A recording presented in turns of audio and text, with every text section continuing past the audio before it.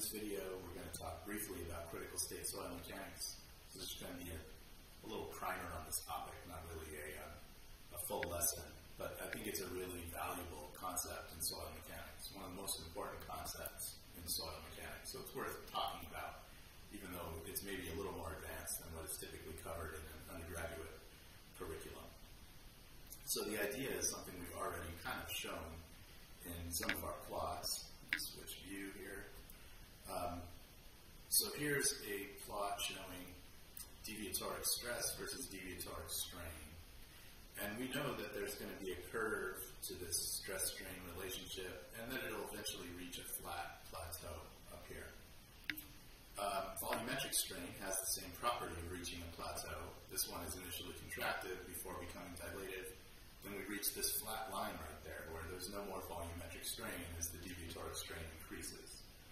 That's a concept that makes a lot of sense. It would be really nonsensical to think that as you continue applying shear strain, the soil is just going to continue growing forever, right? That doesn't make sense. We know that dense sands tend to dilate more than loose sands. Well, as the sand dilates, it's becoming less dense, right? Dilation means that the void ratio is increasing. The sand is moving from being dense toward being loose. So it just makes sense that eventually the dilation has to stop. Or from a micromechanical perspective, a particulate matter perspective, the sand particles need to move up to get past each other. After they've moved up, you've got that dilation. They can move past each other without continuing to move up anymore. And they just slide past each other and kind of roll around. So that condition is the critical state. When the deviatoric strain becomes large, the particles have undergone a lot of movement past each other, they've dilated, done what they're going to do. You reach this critical state condition where the soil can continue accumulating deviatoric shear strain without accumulating any deviatoric shear stress or volumetric strain. Or put mathematically, the dilatancy is equal to 0. So dilatancy is the volumetric strain rate divided by the deviatoric strain rate. Or alternatively, it's the tangent slope of this volumetric strain versus deviatoric strain curve. Okay, let me go to CCLE, and I'm going to show you a couple of videos here. I'm going to turn off my video so you can see this, make this full screen. Now let me explain what's happening in this experiment. We have some quartz sand particles, which you can see through a glass window. And then there's a metal plate on the top, kind of pushing down on the sand. And on top of that metal plate are springs that are applying some, basically you can consider it like constant vertical stress in a way. So the top plate is free to move up or down as the sand is shear if the sand wants to dilate or contract. Okay, and then on the bottom there's another plate, and that plate's going to move from the right to the left. So the sand is under pressure, we're going to shear it, and you can see how the particles move.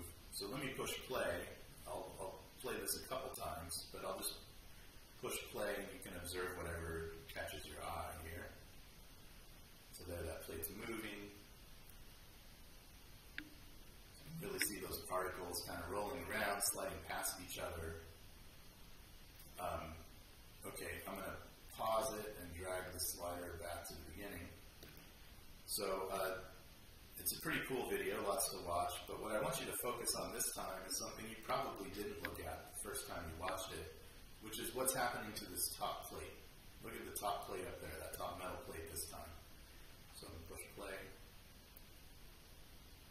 Alright, so you probably have noticed now that that top plate moved up, right? That means the soil dilated during shear stress, during the application of this loading condition. Let's do it one more time, watch that again. It starts out low, and then as the soil is shearing, that top plate is moving upward as the soil dilates. All of the dilation is really concentrated down here in the bottom. So you can see as these soil particles move past each other, the whole block of sand kind of moves up, so all of the dilation, all the shear strain is happening down here. And then the top plate stops moving, right? As the bottom plate continues moving, the top plate stops. So the soil has reached a critical state condition, and it's not going to continue moving anymore. There's one that's cyclic as well, so let me go full screen on this one too. Here's the cyclic one moving back and forth, and now you can really get a sense for the dilation. You notice that the sand dilates during loading, and then during unloading it contracts back, and then it dilates again, and during reverse loading it looks like the soil is breathing in and out. I've always wanted to put like that Darth Vader breathing sound with this video just for fun. So anyway, those videos are there. You could watch them and remember these concepts as we go.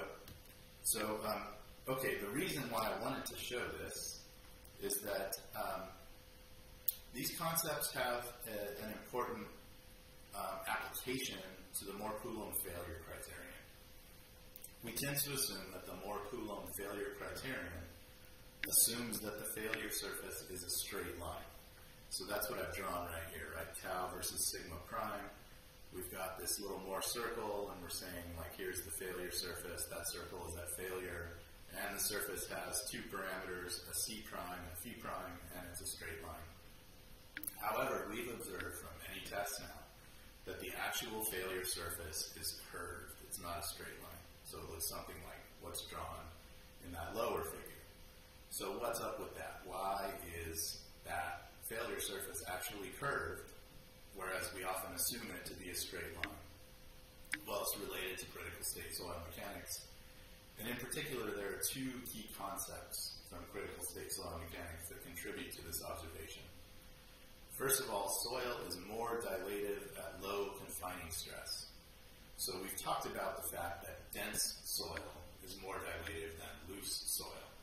That makes sense because the denser the particles are packed, the more they have to kind of move up past each other in order to start straining.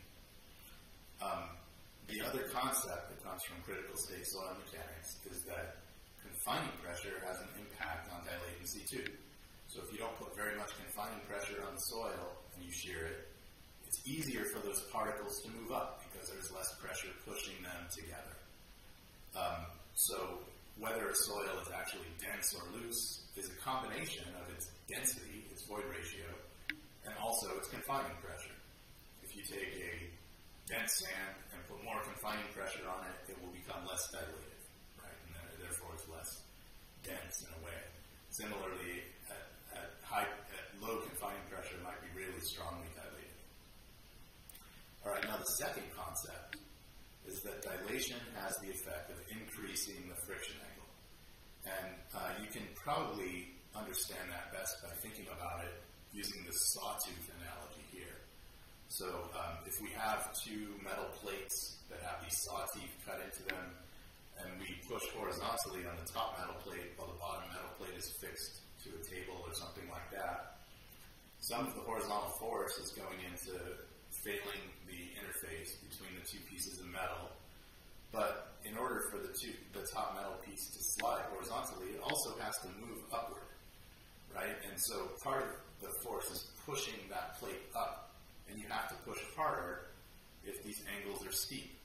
If this was perfectly flat, you would have to push less.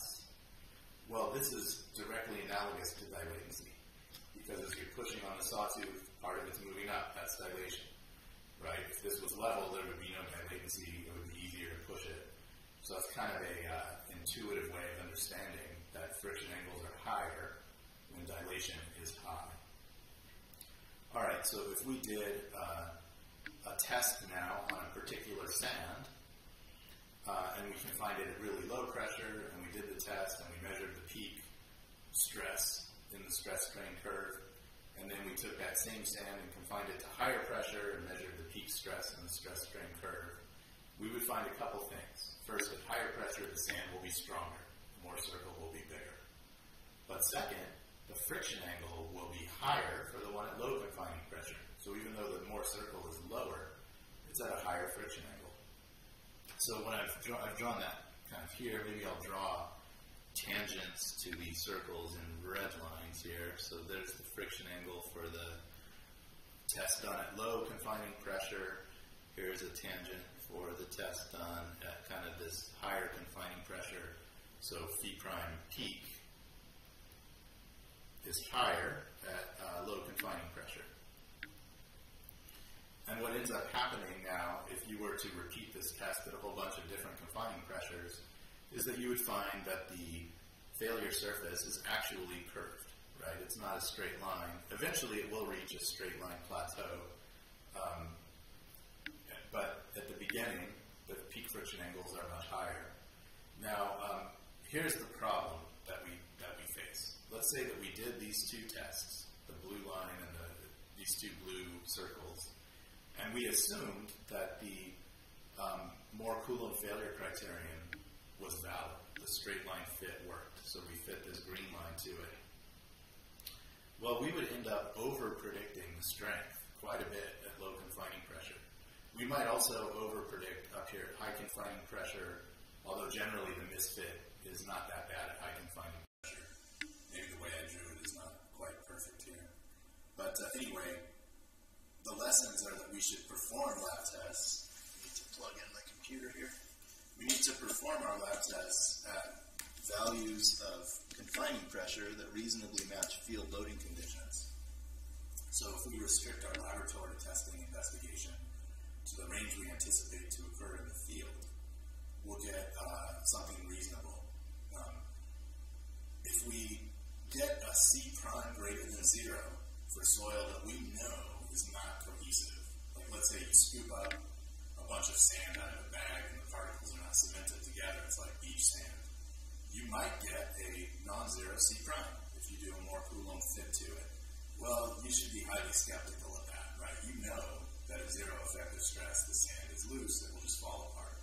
So that's a good indication that you actually have a curved failure surface and your straight line is actually lying to you, right? It might fit the data okay in the range where you did the test, but you know it's not going to fit very well at low confining pressure. Another alternative is that you could fit a curved surface to the data, right, instead of fitting a straight line.